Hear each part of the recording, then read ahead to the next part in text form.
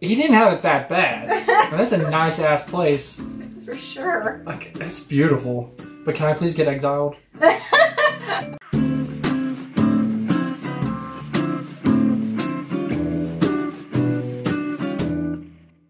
everyone, welcome back to the channel. It is your favorite couple from the Midwest, Kansas, aka Kansas. Yeah. Today we're going to be taking a look into another British Isle called Guernsey. That's how you pronounce it? Yeah, you pronounce it Guernsey. Anyway, so we checked out recently Jersey, even though apparently it was not a very good video. Again, I liked it. It was sent to me by someone that lived there, so... Take it up with him. Take it up. Obviously, he wasn't the biggest fan of where he lives. It was still a funny video and just kind of cool to check it out. I had no idea about it at all. So anyway, apparently Guernsey's the better place. The smaller all those smaller, apparently it's better. So anyway, guys, we're going to be checking out Guernsey Vacation Travel Guide. This is from the channel Expedia. It seems like it shows a lot of little like places to visit. Yeah. It's like a travel guide. Yeah. So exactly. Literally in the title. Anyway, guys, I figured this would be a decent video though, just to kind of get an idea in case we ever want to go to Guernsey. Because again, we've not heard of Guernsey until we heard of Jersey, and apparently they go together / don't go together. Yeah.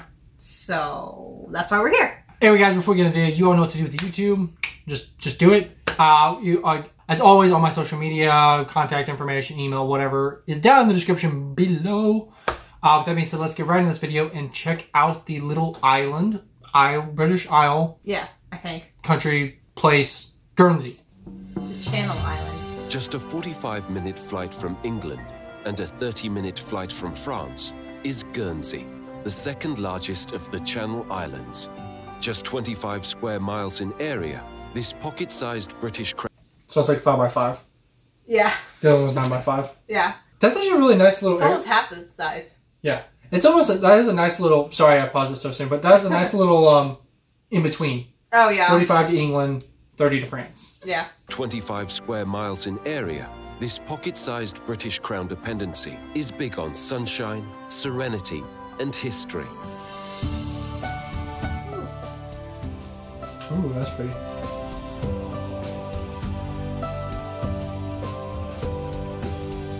Separated from the French coast of Normandy 8,000 years ago by rising sea levels, Guernsey's fortunes have been periodically shaped by the crosswinds of trade and the crossfire of war. For those who've called this island home, Guernsey has long been a safe harbor, a place of pride and inspiration. Oh, that's cool. Guernsey's capital, St. Peter Port, was a trading post long before the Romans settled. Tiny little lighthouse. Why is that funny? I don't know. I saw one when I was in Boston. They're like so tiny. It's like, what's the point of them? They're tiny, but they have a big light. You could just like a little wooden post out there to be the same thing. I don't know. I just think they're funny. They gotta withstand the winds. It is really pretty though. Yeah. I'm surprised. All islands are so pretty though. Guernsey's capital, St. Peter Port, was a trading post long before the Romans settled here around the year 200. Today, this harbour town is one of the prettiest in Europe, where it seems every window reflects the English Channel's many moods. Standing guard over the harbour for over 800 years is cool. Castle Cornet.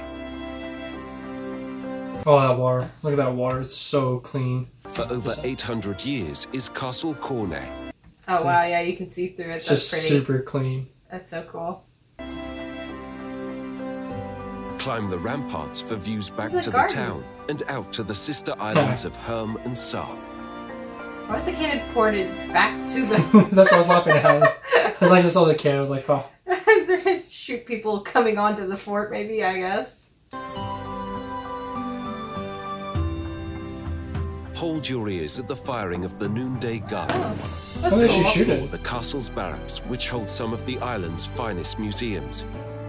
Experience centuries of drama at the story of Castle Cornet. Set sail into the island's seafaring past at the Maritime Museum. Then explore the island's rich military heritage, which dates back to the formation of the Royal Guernsey Militia in the 14th century. Seems like it's got a lot of history. Yeah.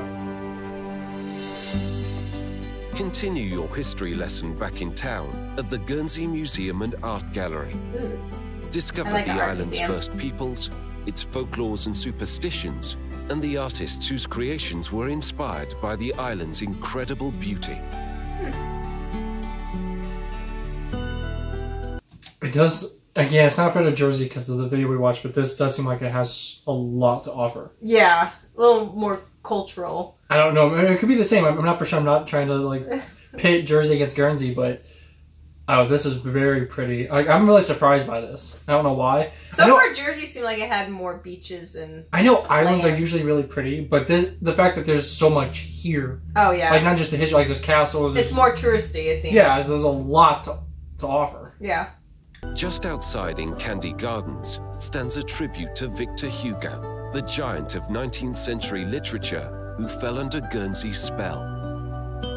Exiled from his native France, in 1856, Hugo took up residence at Hauteville House, which he personally decorated with bric-a-brac collected from his endless island wanderings. Bric-a-brac? Wow. Climb the stairs to the 4th floor crystal room. Hugo spent his mornings here, penning his epic Les Miserables, while pausing occasionally to look across the bustling port to his beloved homeland. Okay, I'm sure he was heartbroken because he obviously probably loved France, but can I please get exiled? If I'm gonna be exiled, I'm gonna go there. I'm sorry, it's like, I know it probably was torture, like being able to see it and know you can never go. Yeah. Like that, you know, patriotic pride and stuff, nationalism, but he didn't have it that bad. And that's a nice-ass place. For sure. Like, it's beautiful. Pausing occasionally to look across the bustling port to his beloved homeland. By afternoon, the writer took long walks past La Valette bathing pools and along a coastline. I love the look of that. Yeah, it's like part of the time, I think that's part of the same thing. You can't see, but I'm pointing at the screen, obviously. Okay, so it looks like there's a walkway, but part of the time the ocean covers it. Yeah, I saw that's that. really cool. I saw it's just like right level. I saw the steps ocean. earlier. I wonder if this, with the mouse, I wonder if this is another castle. Oh, up there at the top? Looks like one. Took long walks past La Valette bathing pool. So yeah, I'm pretty sure that's France. Oh, far in the distance? A coastline that a decade later would inspire the paintings of fellow countryman Renoir. Oh, wow. Follow that same coastal path, which now passes overgrown coastal defences like Clarence Battery, to sheltered beaches like Petit Bot Bay. Petty.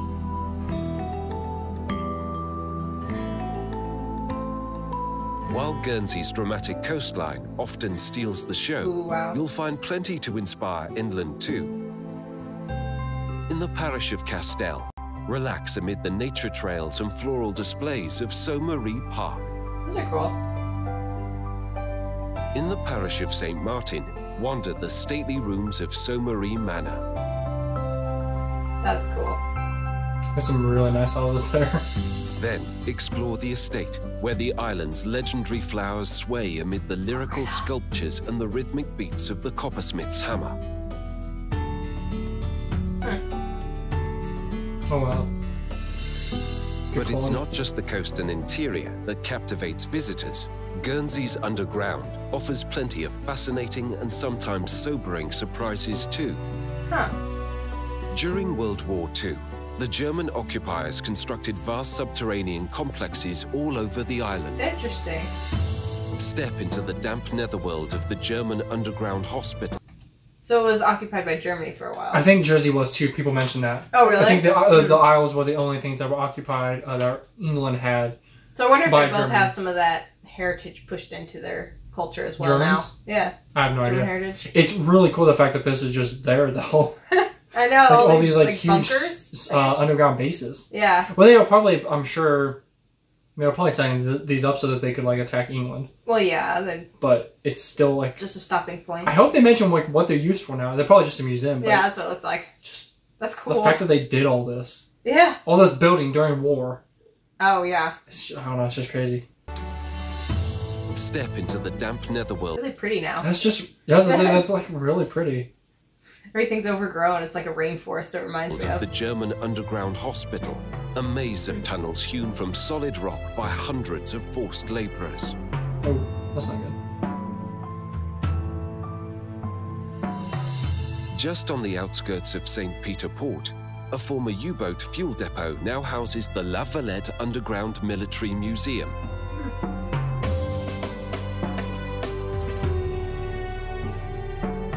Back in town, visit the German Naval Signals HQ, which sent out its very last signal on an Enigma code machine 2 days after Germany's official surrender. After the war, German equipment littered the island, and scavenging became a popular pastime. For one schoolboy, collecting became an obsession, which quickly outgrew his family's cottage and necessitated the construction of a purpose-built museum. Oh wow, he actually collected all that. Yeah. Today, the German Occupation Museum displays an incredible array of wartime memorabilia and pays tribute to the resourceful islanders who endured the years of occupation. Enjoy? Huh. So I guess their occupation wasn't that bad. Resourceful islanders who endured the years of occupation. What? Wait, endured. Okay. Yeah, I was gonna say, no, it wasn't a good thing. He said enjoyed? Endured. No. Okay, that makes more sense. I don't know what this means. Keep your heads... Don't be yellow. Business as usual. Why am I not understanding this? I don't know. Maybe that was their motto. Maybe it was so just... people well, maybe carry on with your lives. We're just here. Yeah. I had no idea that like this existed. It'd be really, really cool to check this out. That would be cool.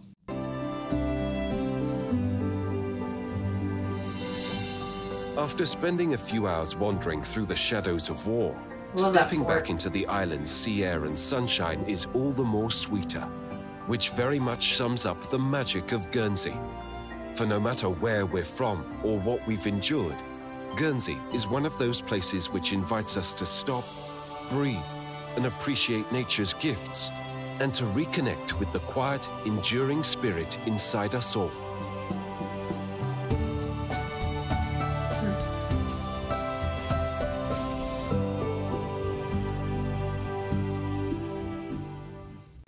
One thing I noticed, it seemed like, at least with their footage that they used, it was kind of just showing the same stuff over and over, so maybe there really is not that much to the island. Well, it's probably like like just the one big town. Yeah, there's probably a tourist area, obviously. Yeah.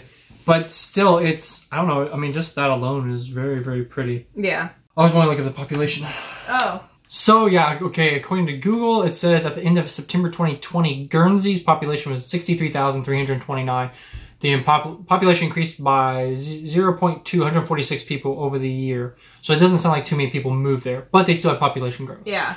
63,000 for a smaller like that, definitely. Not quite half of what was in Jersey. More than half. Yeah, it's more than half. That's what I meant. Yeah. Considering the island's like half. Yeah. That's still quite a few people. I don't know, like, I feel like we need to redo a Jersey video. Because I don't want to bash Jersey, but I do feel like this was a lot prettier and had more to offer. I don't know. I disagree because Jersey seemed like it had more pretty stuff to offer landscape-wise, which I enjoy almost more than city. But this had, well, not city, but this had more museums. Yeah, a lot more history. Okay, like again, based off the other, we can't go off the other video. We've never been there. We haven't experienced it. We're going to have to look up Jersey because a lot of people were saying it has a lot of history and stuff too. Okay. So... we'll just have to redo another video on Jersey. If you guys have a good one, send it our way through the Discord or Instagram.